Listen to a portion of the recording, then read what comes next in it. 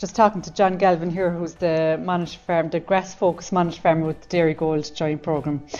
John, it's been a very difficult spring.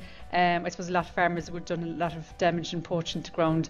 How did the spring go for you, and how do you think you'll fix paddocks where you've poached ground maybe, or where there's a lot of residuals left over? Right, so any paddock that was grazed poorly throughout the spring, the paddocks have been earmarked and they're on the board in the dairy. So we're going to target them at a cover of under 1,300, and specifically, and when we have our dry days, we'll take them out.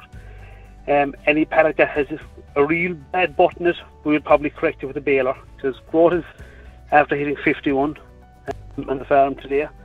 So them paddocks will be taken out as a surplus within the next probably 2 weeks.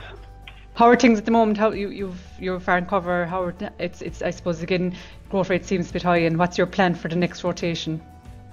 So yeah, so we started our second rotation yesterday. We're 195 per livestock, 190 per livestock unit. Farm cover at 643. So we had a growth rate of 51. We demand a 49.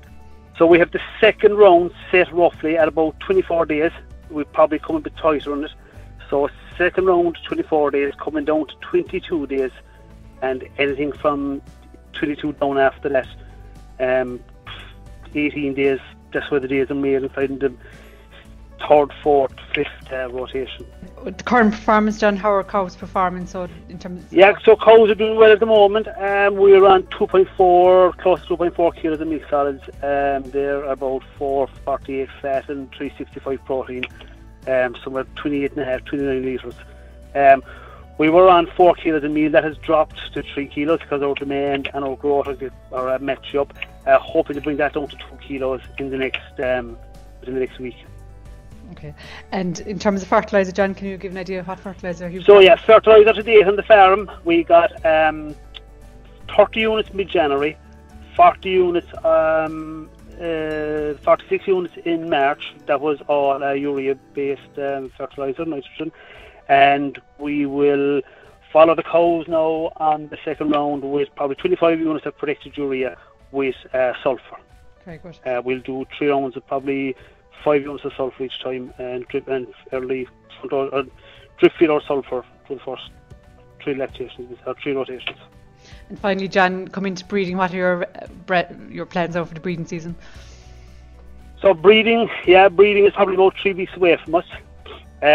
I had 6 cows earmarked that were slightly dirty after calving, so them cows have been scanned and checked. 2 cows had metritis, they've been treated.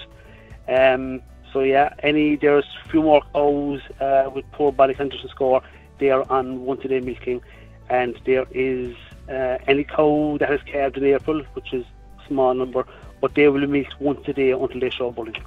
Okay. Thanks, John.